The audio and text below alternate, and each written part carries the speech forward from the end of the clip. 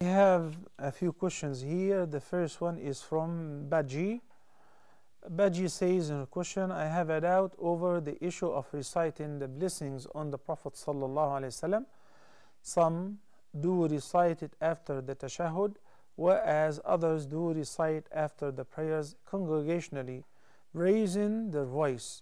So which one did the Prophet ﷺ do? She's obviously asking about sending the peace and the blessings upon the Prophet ﷺ, saying Allahumma salli ala Muhammadin wa ala ali Muhammad.